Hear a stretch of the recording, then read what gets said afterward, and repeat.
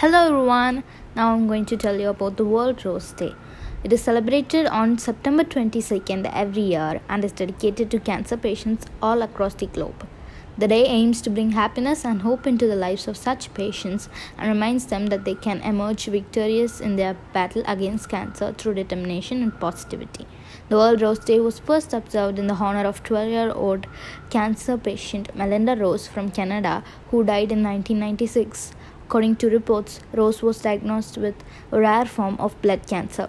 While doctors had said that she would only live for a few weeks, Melinda Rose went on for over 3 years.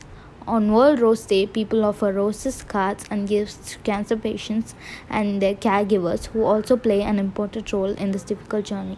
I would like to end this with a quote: "Once you choose hope, anything's possible." Thank you.